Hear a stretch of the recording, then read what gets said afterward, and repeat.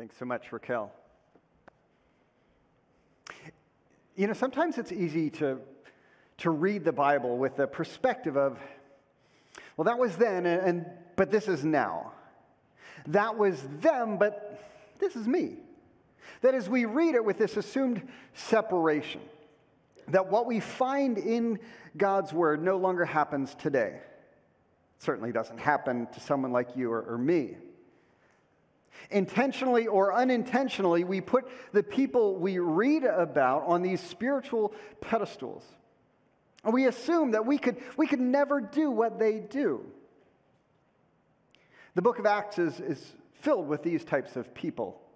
It's filled with their amazing stories, incredible stories of faith, perseverance, remarkable transformations of early Christ followers willingly enduring suffering and persecution while still sharing the gospel in boldness and power.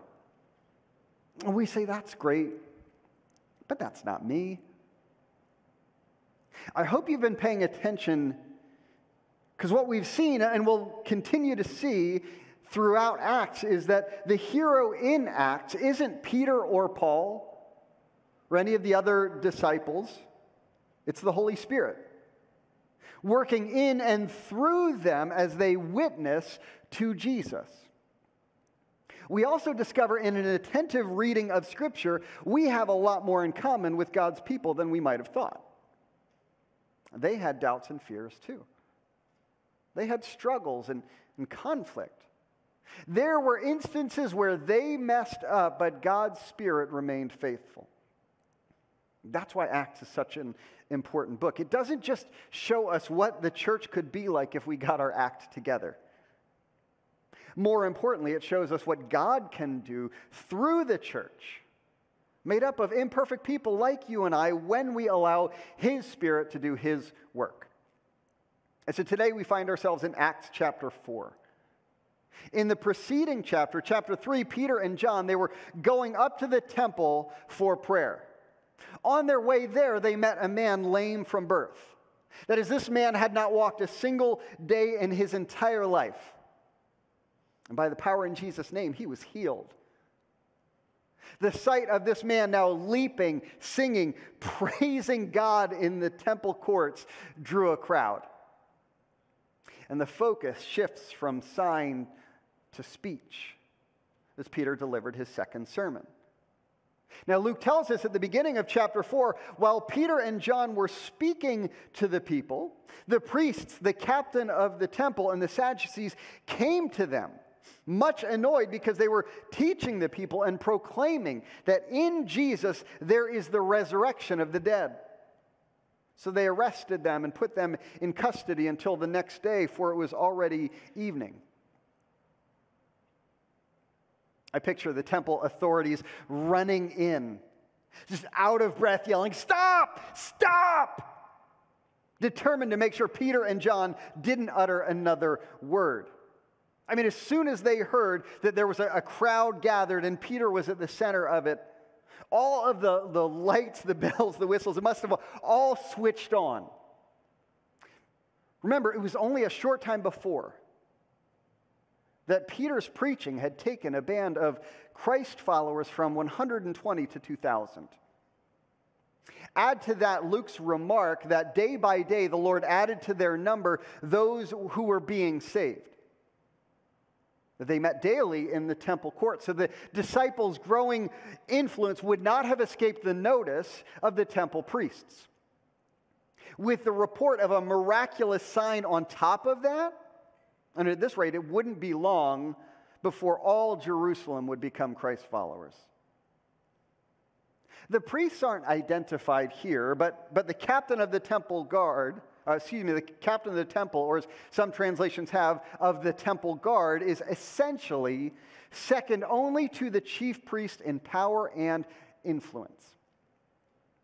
The temple guard was a police or security force. If you think back to Luke 22, it is the same temple guard that showed up to arrest Jesus in the garden. This fact surely wouldn't have been lost on Peter and John. Perhaps that's exactly what the Jewish authorities were hoping for. Flex their muscle a little bit and remind the disciples what happened to their master. Temple guard or not, many of us would be terrified to do what Peter is doing, wouldn't we? And the fear of public speaking is one of the most common fears we face. So let's just take that one out of it. Like for some of us, it doesn't even have to be a crowd we're witnessing to. It could just be one or two people. We'd still be uncomfortable because sharing our faith makes us uncomfortable. In the book Reluctant Witness, the author looked at a study done by Barna and Lutheran House Ministries. It showed over 70% of self-identified Christians have fewer than 10 conversations about their faith per year. 41% have 2 or less. The numbers are even more eye-opening when we realize those statistics include conversations with other Christians, even conversations with a spouse or family members. As we saw in the first week in our series in Acts 1:8, Jesus calls us to be his witnesses. So why do we keep choosing to spiritually plead the fifth? I don't mean to lay a guilt trip on you, but to challenge and equip you. Now, one of the things that the study found was that the more spiritual conversations we have, the easier they become. The easier they become, the more likely we are to engage in such a way that it becomes natural, it becomes habit.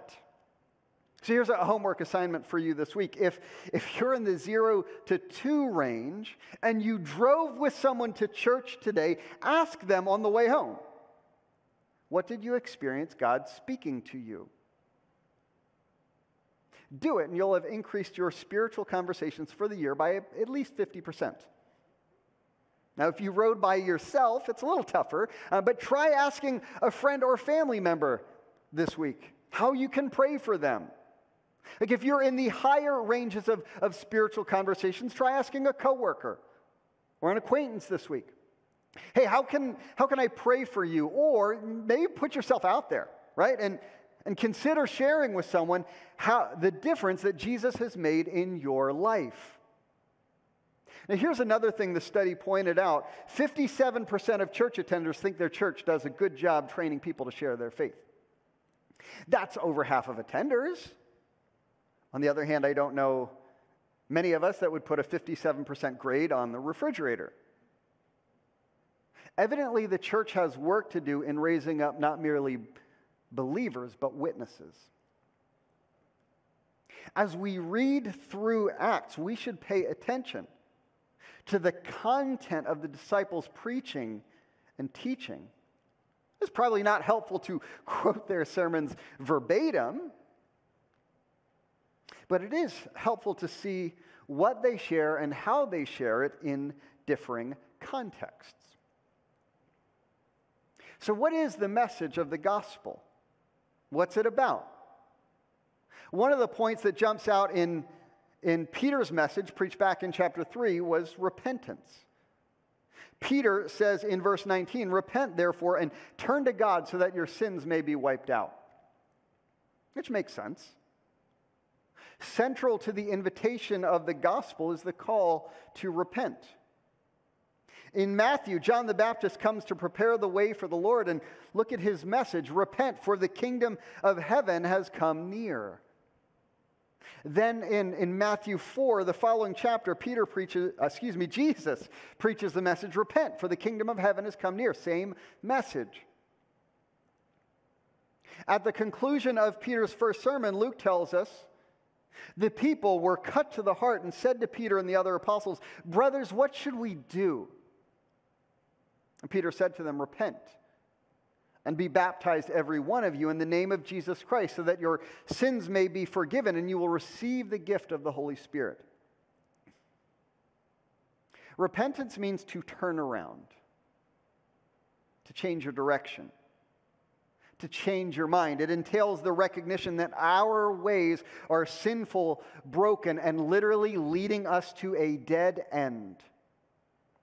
It's not just feeling bad about our sins, but turning away from them and turning toward God. See, we cannot enjoy the goodness, the freedom of the gospel if we insist on continuing in the chains of our own sinfulness. It is radically different than the I'm okay, you're okay message of our culture. Rather, it's the recognition that I am broken. I'm heading for destruction and in desperate need of course correction. As we share the good news with others, it's got to include this invitation to turn around, as the message of the gospel is a call to repentance from sin. Now, repentance is a disruptive message.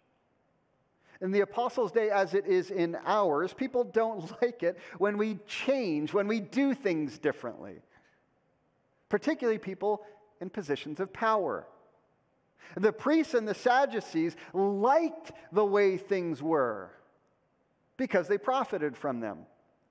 Large groups of people making course corrections and surrendering to the lordship of Jesus jeopardized that.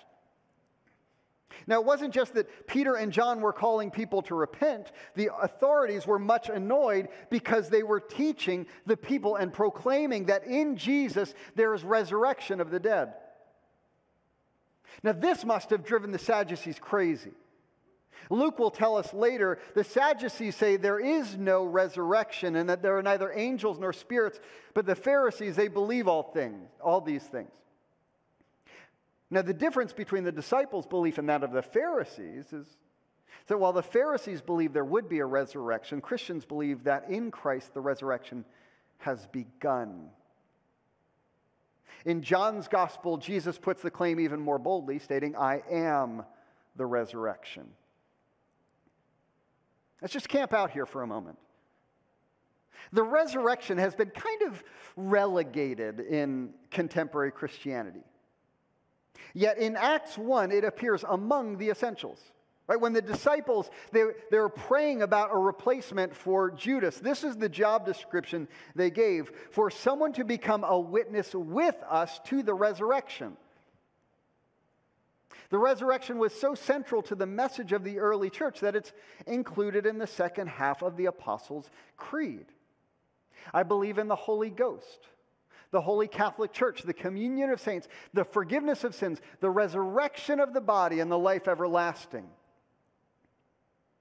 Can you imagine a Christianity that failed to emphasize forgiveness of sins or everlasting life? Yet to our detriment, we regularly omit the resurrection of the body. Now, one of the reasons resurrection was so essential was that it confirmed Jesus' claims about himself. God vindicated Christ by raising him up. If Jesus was misguided, if he misled us, if his teaching was false, he would still be in the grave, and we would share his fate. Paul says in 1 Corinthians, if Christ has not been raised, your faith is futile, and you are still in your sins. Then those also who have died in Christ have perished. But having been raised, he shows us that he's the Messiah that has been promised, that Scripture promised. He's the Messiah that we needed. Having taken our sins and conquered death, he opened the way to eternal life. Some might object, aren't there accounts of others in Scripture who returned from the dead? Jairus' daughter was raised, Lazarus was raised, Dorcas was raised, just to name a few. But their experience and Jesus's were of a different nature. With Jesus, it was more than resuscitation. He wasn't simply reanimated. He was changed. Now, Dorcas and the others could still get sick. They still died. Their flesh was still perishable. Jesus was different. He was raised imperishable. Now, he could walk through locked doors and yet still be physically touched. He still ate with the disciples, ate a meal with them. He wasn't immediately recognizable to them on the road to Emmaus. At the same time, he was still himself. And death had no hold on him. In the same 1 Corinthians passage, Paul refers to Jesus as the first fruits of those who have died. Now, first fruit is a harvest term. It refers to the produce that first comes up out of the ground. But it also anticipates there will be more. Christ, the first fruits, Paul says, then at his coming, those who belong to Christ. As he was raised, in him we too will be raised, and we know we will be like him. We don't know much about what our resurrected bodies will be like, but we do know this. Upon resurrection, Jesus was neither disembodied spirit nor a ghost. Paul tells us, so it is with the resurrection of the dead. What is sown is perishable, what is raised is imperishable. What is sown in dishonor, it is raised in glory. It is sown in weakness, it is raised in power. It is sown physical body, it is raised a spiritual body. If there is a physical body, there is also a spiritual body. Now, spiritual, this might confuse some of you. Spiritual doesn't mean non-material here. Rather, it's suggesting something greater than these bodies we have that tire, wear out, and break down. The message of the resurrection is that our hope is grounded in this historical event that Christ rose from the grave. And God will do in us what he has already done in Christ. Not only that, the process has already started. In Christ, God has begun the process of putting the cosmos, marred by sin, back together. He's already in the process of setting everything to right. Look at what Paul says in Ephesians 2. But God, who is rich in mercy, out of the great love with which he loved us, even when we were dead in our trespasses, made us alive together with Christ. By grace you have been saved and raised up with him, seated us with him in heavenly places in Christ Jesus, so that in ages to come he might show the immeasurable riches of his grace in kindness towards us in Christ Jesus. What's Paul saying? The resurrection is an indication of the great love with which God has loved us. It's an expression of rich mercy, his immeasurable grace and kindness towards us. And it's already happened. We were dead through our transgressions, but we have been raised up. Somehow, right now, in some manner of speaking, we are already seated with him in the heavenly places. Reflect on that for a moment.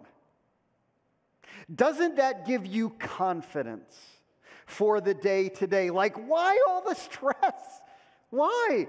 Why do I allow sin and temptation and fear to rule me? Why does my past dominate me? I am raised up. I am seated with Christ in heavenly places. Paul says it this way in Colossians. So if you have been raised with Christ, seek the things that are above where Christ is, seated at the right hand of God. Set your minds on things that are above, not on things that are on earth. For you have, remember that's past tense, have, not will. You have died and your life is hidden. It's already happened. It's hidden with Christ in God. When God, who is your life, when Christ, who is your life, is revealed, then you will also be revealed with him in glory. In him, we've already died and risen. I know this is blowing some of your minds. So often we miss this gospel message. We've embraced a message of forgiveness in Jesus' name, but one without the resurrection life that he intends. You are not just a forgiven person, you are a new person. Not someday, but today. Right now. Because of what Christ did on the cross and in the empty tomb, we can have not just hope, but confidence. And as we share this gospel with others, we share a message of resurrection life. That Jesus rose from the grave. He's begun the process of renewing everything. And that through our faith in him, he'll do that for us, in us, as he shares his resurrection life with us. This is what it means for Paul to preach about the resurrection. It was the message of the early church, and a message proclaimed with power. When I say the gospel has power, I mean something different than if we were to remark that that was a powerful movie, or oh, that was a powerful book. When we say something is powerful, we may say something is powerful when we are moved by it. It may even move us to make a significant change in our life. However, that is not the gospel. The gospel is not merely powerfully compelling or powerfully motivating. It is a power. Paul tells us it is the power of God. Back to Acts 1:8, Jesus says, "But you will receive power when the Holy Spirit has come upon you. And you will be my witnesses in Jerusalem, in all Judea and Samaria, and to the ends of the earth." Jesus doesn't equip them with public speaking classes. He doesn't send them to Toastmasters. He sends his Holy Spirit, and it is a spirit of power. Thus, the change that comes about in our lives, the change that comes from the gospel is not due to our own effort, but to the power inherent in the gospel. And it's on display in Acts 4:4. Despite hauling Peter and John off to prison for the night, the religious authorities, they could do nothing at all to contain the power of the gospel. Luke tells us, "But many of those who heard the word believed, and they numbered about 5,000. That's power, isn't it?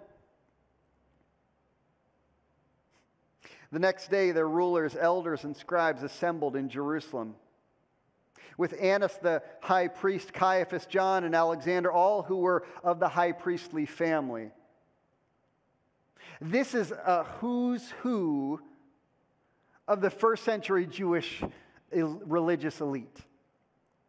Along with 71 elders, this group made up the Sanhedrin. All of the status, the influence, the earthly power in Judah was on their side. When they made the prisoners stand in their midst, they inquired, "By what power or what name do you do this?" When you read between the lines, they're asking, "Who do you think you are?" Or, "What gives you the right?" Which is a ridiculous question, isn't it? Because a man who had been lame since birth had been healed and was standing right before their very eyes. Their question also seems to bear the accusation, "We didn't give you permission to do this. How dare you heal someone without consulting us?" There are strong echoes here to the confrontation between Jesus and the Jewish authorities when they asked him the very same question about cleansing the temple. Throughout the book of Acts, we'll see that the disciples have zero interest or aspiration towards the kind of earthly power exercised by the Sanhedrin. At no point are they concerned or covetous of the power of priests and kings. They know you guys are a dime a dozen. Christians today in America should take note. The more we trust, actually put our trust in the gospel as the power to transform and bring renewal, the less we will look to earthly powers to do so. If you are looking to earthly powers to renew and transform this world, it is because you do not trust the power of the gospel. If you're fearful of the things that are happening in this world, fearful of the things that are happening in our culture, I'm sorry, it's because you don't trust the gospel. You don't believe it has enough power. You can talk to me after the service, but I'm telling you, it's it. If we trust in the power of the gospel to transform and bring renewal, as we see the disciples, we don't chase after power in this world. It's as simple as that. That wasn't in my notes, but you guys get that one for free. Then Peter, filled with the Holy Spirit, said to them, rulers of the people and elders, if we are questioned today because of a good deed done to someone who was sick, and are asked how this man was healed, let it be known to all of you, to all the people of Israel, that this man is standing before you in good health by the name of Jesus Christ of Nazareth, whom you crucified, whom God raised from the dead. This Jesus is the stone that was rejected by you, the builders. It has become the cornerstone. What we encounter here in Peter's response is fulfillment of promise on a number of levels. The first is something Jesus said back in Luke 12. There Jesus told his disciples, when they bring you before the synagogues, the rulers and the authorities, do not worry about how you are to defend yourselves or what you are to say, for the Holy Spirit will teach you at that very hour what you ought to say. To ensure we don't miss the allusion, Luke pointedly remarks Peter was filled with the Holy Spirit before delivering his response. Let's just take a moment to reflect on this. Not only does the Spirit give us the power to share the gospel, the very power of God, as we see in Luke and its fulfillment in Acts, we can also depend on that same Spirit to give shape to our proclamation. In other words, we are equipped, empowered, and accompanied for the task to which we've been called. The second promise fulfilled here is the quotation from Psalm 118. That is what Peter is referring to there, that Jesus was the cornerstone. We see that in Psalms. The reference for that came directly from Jesus. He said that himself. Peter will use it again in his first letter. Now, what is he doing with this? He's showing us that the good news regarding Jesus is not something new or accidental, but this is the fulfillment of God's promise. Even their rejection of it was anticipated. This had all been prophesied long ago, and it comes to pass in Jesus. As it says in Corinthians, for in him every one of God's promises is a yes. When we are sharing the good news with others, we are sharing a message of promise. It is a promise fulfilled. Our God is a promise-keeping God, and he's faithful to do what he said. And the greatest evidence of this is in Jesus, the promised Messiah. The last point in Peter's message certainly isn't a popular one in our day. But it is the simplest. It's maybe the most necessary. Peter concludes, there is salvation in no one else. For there is no other name under heaven given among mortals by which we must be saved. The good news that we have to share is not about being a part of the right church or political party or holding the right views on certain cultural issues. The gospel is about Jesus. And salvation is found exclusively in Jesus' name. Repentance, resurrection, life, power, and promise are found only in Jesus. Only as we bow our knee and surrender to his lordship. As we recognize he is our King of Kings and Lord of Lords. There are no other roads to salvation. No other religions will get us there. Neither any work of our own to earn it. He's the way and the truth and the life. Despite what our pluralistic, relativistic culture will tell us about the insensitivity of our message, it's a message that cannot be altered, it cannot be watered down, and it's one we cannot keep quiet about. Let's close with Paul's words in Romans. For everyone who calls on the name of the Lord will be saved.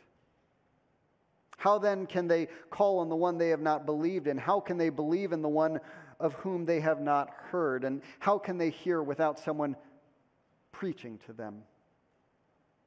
How can they preach unless they are sent? As it is written, how beautiful are the feet of those who bring good news. Church, would you pray with me?